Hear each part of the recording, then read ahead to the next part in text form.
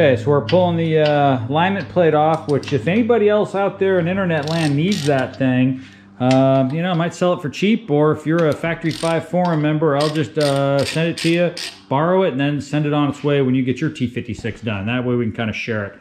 Because that was like 80 bucks, 78 bucks or something. Waste of money for something I need for half an hour, and now it's going away.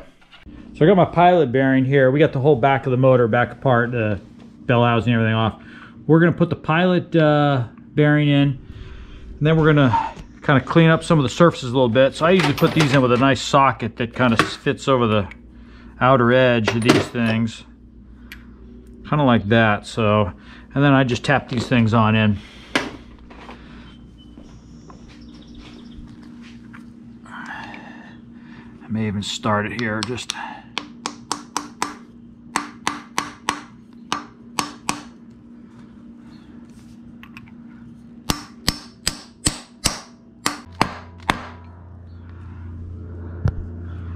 almost there. So you can hear the sound. You can hear the sound of this thing as it gets seated home. The sound just kind of changes. It gets more of a solid thud. So that's it, seated. So we got a pilot bushing in. Pairing, I guess they call them now. Get the back of this plate with a little bit of 400 on a block, and we'll hit the other side.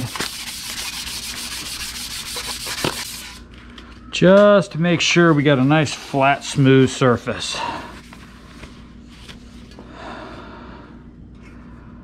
Okay. And this, I know someone said they got, this was kind of caught between here one time and it kind of threw some measurements off. I think it was Paul on the forum. Wait a second, it goes this way.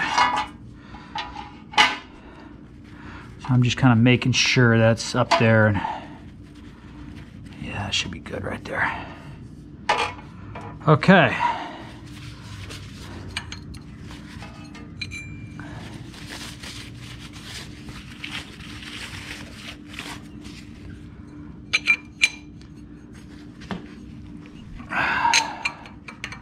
Oh, it's easy. You got the little locating hole. That one's nice. Okay, so now let's, if you want to throw the flywheel on,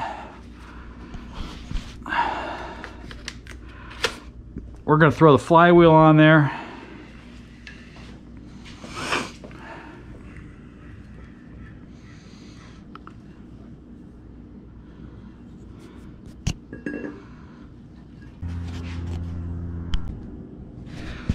Okay, so the ARP bolts, flywheel bolts, came with it. I couldn't find the instructions. Well, the instructions, they were buried under this special lubricant. So I want to make this very clear to everybody. If you read these instructions, they want you to use Loctite 242 on the threads of the bolts, but this goes under the heads where the head is going to ride on the flywheel. So that is important to know. So just so you're aware of.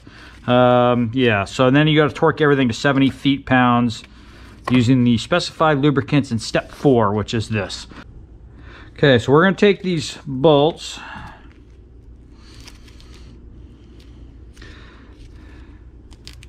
I'm going to throw a little bit of this thread lubricant up under here.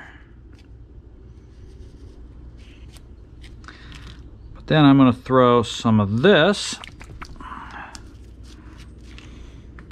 on the threads.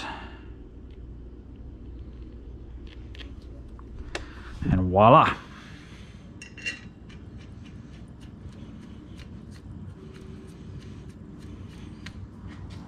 Okay, I'm going to pull these two out so I don't forget that which ones I've done and which ones I haven't.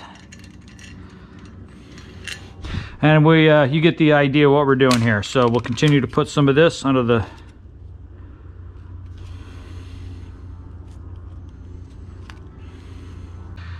make sure you read the instructions. Okay, so I got all the flywheel bolts are now in. Torque wrench is set fairly low, I think 40 feet-pounds. So we'll start by torquing him to that. See if I can actually get it. Yeah, the motor just barely stops rotating. There we go. go. And we're gonna do it in a star pattern.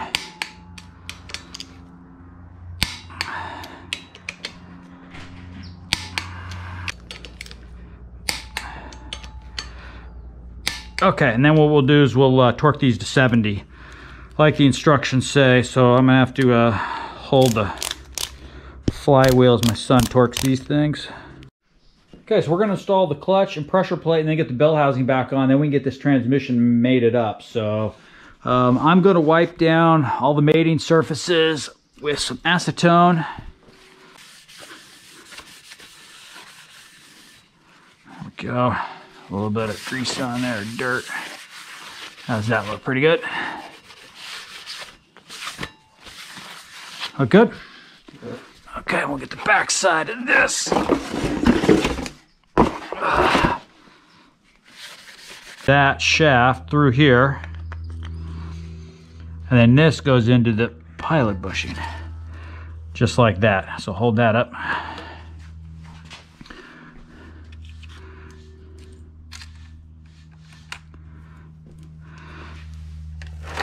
Okay, and then our pressure plate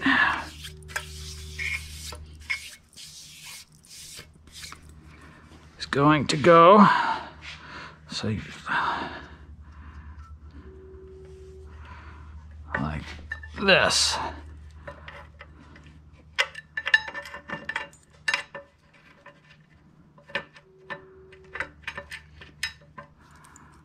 This bolted up. I don't know the torque specs on this. It's not in the instructions, so I need to find those. As you can see, then that there centers our clutch. We'll hold that kind of nice and straight once we go to tighten this down. So, because then you want to do a star pattern here. At least if I can find the instructions for torque specs on these. On each one of these bolts, we got them just snugged up. As I said, then you want to very carefully snug these down equally so you don't change the direction of the you don't want to clamp one side down, then the other. That's not what you want to do. Continue to just slowly do this. And every now and then I pull this out to make sure I've got that still nice and loose. So you can feel it when it hits home, when you actually get a torque spec on it, and then you're done compressing the disc. I think that's all the way in, but I better check the dimension. That may be hitting on that thing. Okay, so now we'll torque these down to 35 feet-pounds. Start this off at 25, crisscross pattern.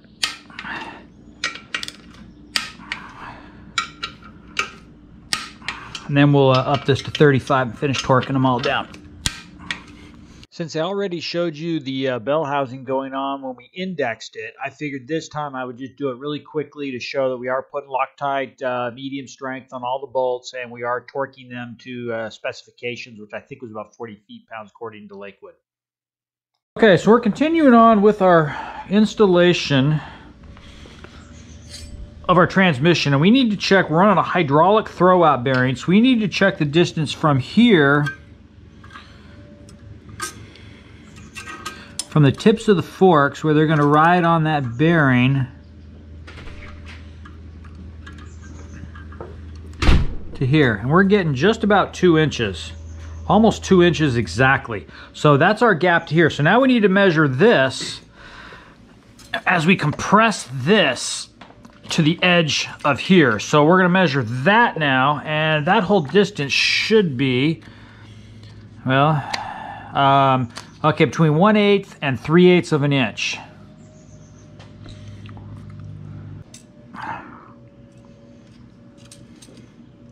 Got it? No. Okay, what do you got?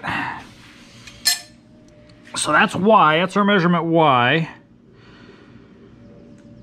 Just a hair over 1 3/4. So just a hair over 1.75. So that gives us 0.25 inches, and we're supposed to be between 1/8, which is 0.125, and 3/8, 0.375. So my big concern is they gave us these other 2 plates, but I'm guessing these were just in case. But other than that, I think we're spot on. We'll check this again just to double check, but my measurements show we are literally spot on.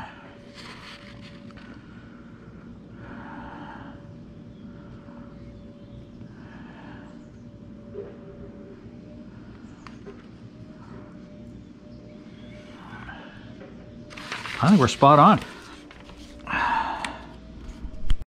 So I've checked the, I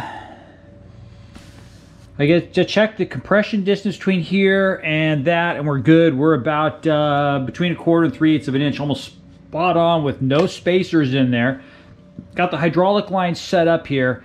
I hope this thing clears going into the chassis. That thing is damn wide, and you can see it gets pretty narrow underneath that thing, so hopefully this thing fits. If not, this is really going to suck, because I'm going to have to put that transmission in afterwards. I don't think you could get up in here with a wrench and unbolt it, but maybe with that gap, because there is a gap. I don't know, maybe you could. So we'll see. Let's get this thing bolted up to the motor. We're going to drop the engine down on the stand-aways till it comes up about this height, and then we'll get these two mated up. Well, sorry I didn't get the video. It took us a little while to get this thing mated up. Had some issues. You know, I never want to clamp or, you know, put a C-clamp or bolt and tighten them down. You want them to mate in to where they just slide into place. Couldn't get it to go. Finally, with enough jiggling and twisting, it finally just snapped right into place. That gap actually will, we can pull this thing tight. I mean, just pushing it by hand, that gap will go away. So just so you know, we're not going to pull that thing tight. It's actually fully mated up now. So there you go. You got a motor and transmission now hooked up together. So I was worried about the hydraulic line going to the hydraulic throwout bearing. But actually, with this access hole here, you can reach up in there with a wrench and get that line on and off. So I pulled it back off, because at least now I know I can get access to it when it's in the car. Because if not, I think it was going to get damaged or possibly not even allow this thing to go in. So we now have a motor and transmission bolted up. I'll probably spin this around, throw it in the corner over here somewhere, and it'll sit here until I finish up the wiring in here, because I want to get the wiring and stuff done before I throw this in. I've also got a fire system, a suppression system coming that I want to get installed too before I get everything in the way and can't run the lines for the fire suppression system. So this video is now done. Thanks again for watching. If you like this, please hit subscribe. We'll see you on the next episode.